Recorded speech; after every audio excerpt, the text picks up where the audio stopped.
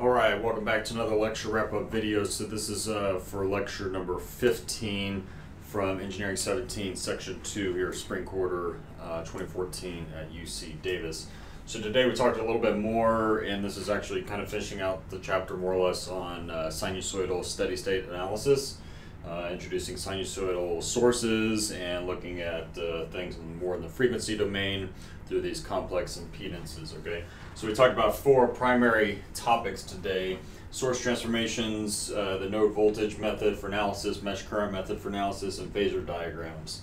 Okay, so just to recap real quick, for source transformations, very similar to what we did previously when we were only dealing with resistive networks, except now we're using, we're working in the frequency domain, so we're working with phasor, the phasor values for the voltage, a given sinusoidal voltage, and then the corresponding current, and relating those through a complex impedance.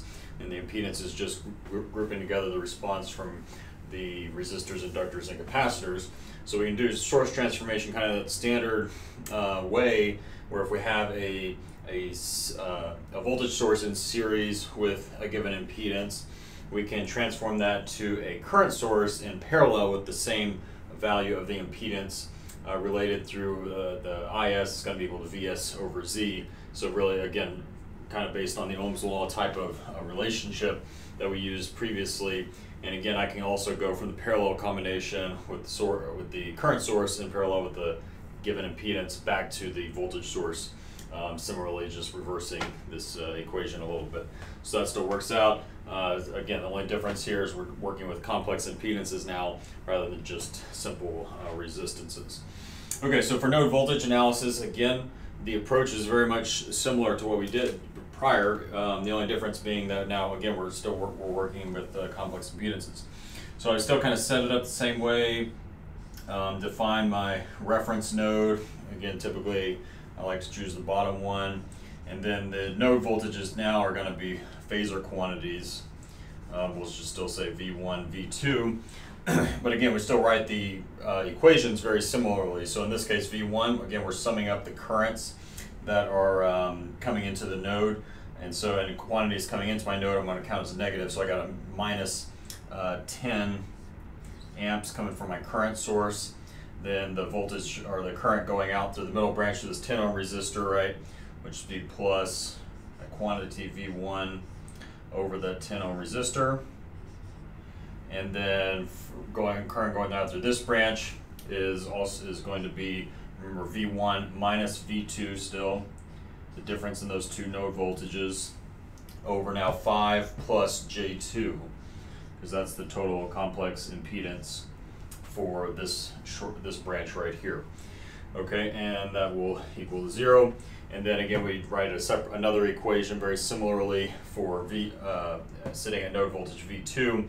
So we could say that the current traveling this direction would be V2 minus V1, V2 minus V1 over this, again, 5 plus J2. It's our complex impedance for that branch again. Coming down through this branch or across that capacitor, so it's going to be plus V2 over that negative J5. That's the impedance of the capacitor. And then across through this branch, so we have V2 minus this 10 volt source is what's being dropped across that 5 ohm resistor. So we could say V2 minus the 10 volt source over my 5 ohms, also equal to 0. Okay, so those equations set up very much in the same respect as how we did previously with just standard resistive networks, but now we're just dealing again with the complex impedance form. Okay, so similarly, we also talked about the mesh current method. Again, it's very similar in approach as to how we go about working through this. We again set up mesh currents, okay, although now again that these are mesh currents are going to be the phasor quantities, the complex phasors I1, I2, let's say, and so we could write similar equations to describe those mesh currents. Sorry, let me do this. Right. So in this case, we could say kind of the voltage drop again across each element is what we're looking for. So for example, across the inductor, we have the impedance is J2 times I1. So we can do I1 times J2 I2 plus the voltage drop across this middle branch is going to be the current I1 minus I2 again times the combined impedance of my resistor and capacitor that's sitting right here. So that'd be I1 minus I2 times 10 minus 2J for that quantity. Coming around, now I'm seeing a voltage source here, but I'm coming into the negative terminal, so this is a voltage rise, which means that's going to be a minus my 5 volts here, all equal to 0. Okay, similarly, we can write another equation for I2. So we got I2 times 5 ohm for my resistor up there, coming down across a capacitor, also I2 minus I2 times negative J. Here I'm dropping a voltage across this source here, so that's going to be plus 10 for my volts. Then coming up through my middle branch here is going to again be now I2 minus I1, again times this combined impedance of my resistor and my capacitor, which is going to be 10 minus J2 equals 0. So again, standard mesh current equations that we worked before, again just dealing with the complex impedances.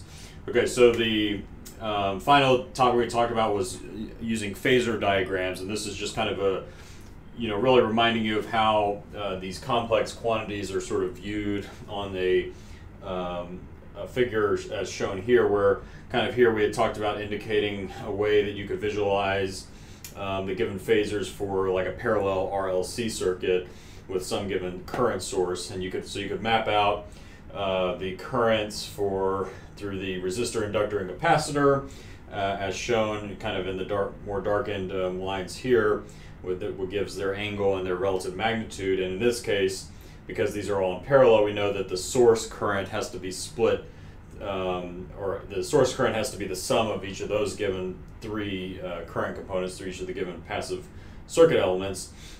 So we could then figure out by just looking at the diagram what the relative angle of that source needed to be. In this case, we had talked about, or the question we were working with asked us what value of the resistor, what magnitude of the resistor value did we need to have in order to have like a lag of the current, of the phase angle of the current from the source relative to the current of the resistor. And so we could kind of use this to help us sort of more easily identify that through a more visual expression rather than just simply looking at the numbers. So that's what that was about, and that covered up for today's lecture 15. And as always, stay classy.